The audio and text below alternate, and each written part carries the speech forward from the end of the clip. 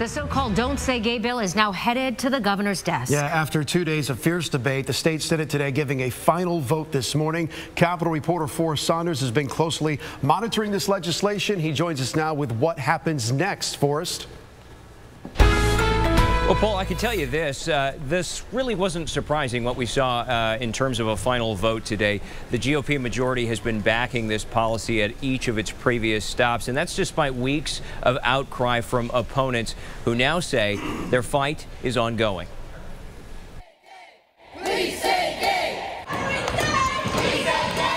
Days of protests at the Capitol replaced by frustration Tuesday. You should be ashamed of yourself. Bill opponents like Alex Stanwood, a trans high schooler, leaving the Senate dismayed. You see those statistics of trans kids with suicide rates? Well, I'm that statistic.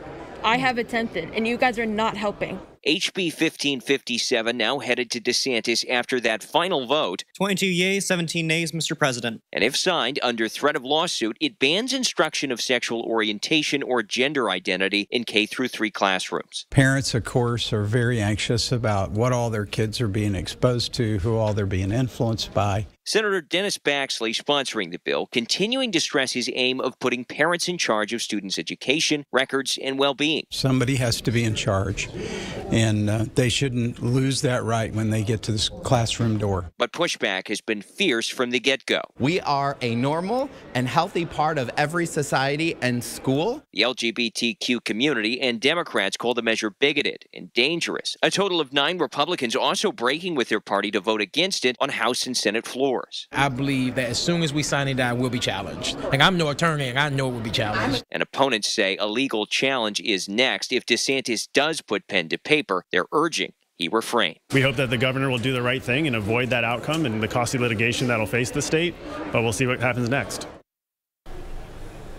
Now, the governor has already voiced support for this measure. We're going to have to see if he follows through with his signature. What we do know is that once he receives the bill, he will have 7 days to make a decision. Paul?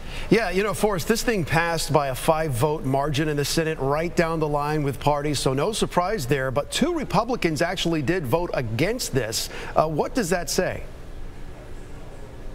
Well, I think for opponents, it says that they are justified in their belief that this is a very divisive bill and that it is going to split that party as we move into the next election cycle. Obviously, the elections are coming up in November, and what we heard from opponents is that they will be holding Republicans accountable after advancing this policy. Yeah, this will come back up for sure. Forrest Saunders live in Tallahassee.